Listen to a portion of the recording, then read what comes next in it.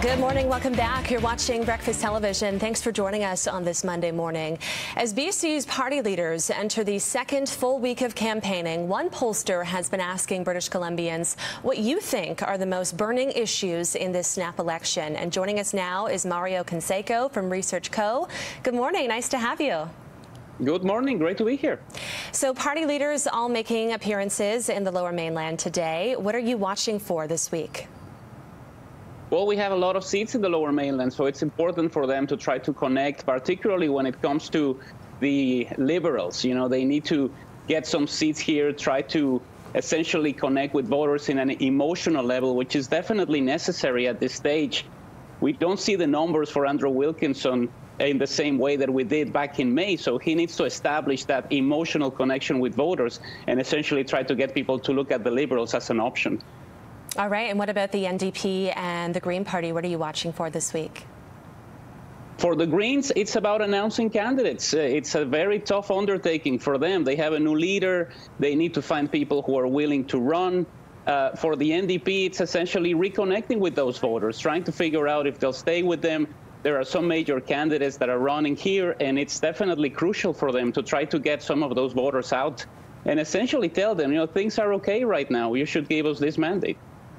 All right, Mario, I wanted to talk to you about attack ads. The Liberals and the NDP, they're expected to release those ads today.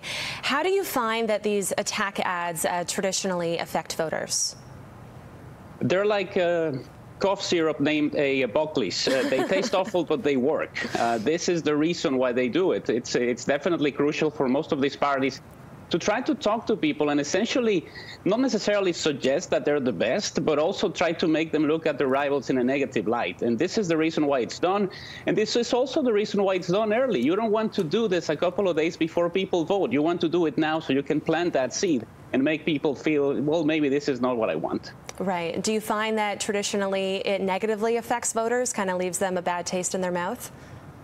It kind of happens. I think these are ads that are essentially designed to make sure that the people who will vote for you stay there. You know, if you're thinking about flirting with other parties, look at what they're doing, look at what they're saying, and this is why we want you to stay. It doesn't move you from one side to the other, but it definitely makes those who are voting for you stay there.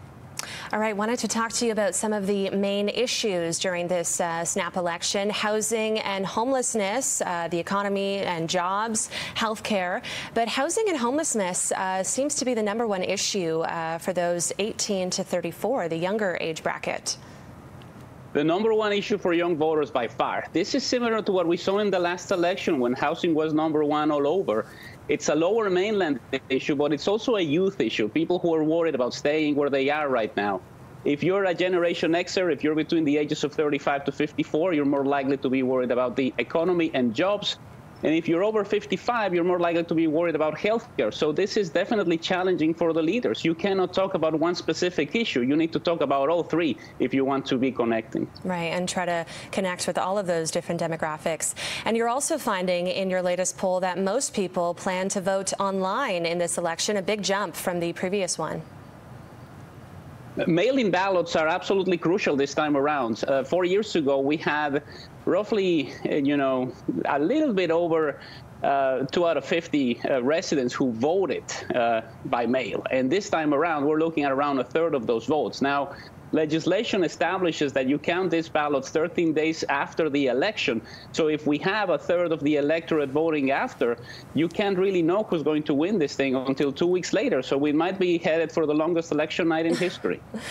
There's going to be a big delay. Okay, Mario, thank you so much for joining us this morning. Great to have you, and hopefully we can connect with you next week once you have some more updated research. Gladly. Thank you, Mary. All right, that is Mario Canseco with Research Co. It is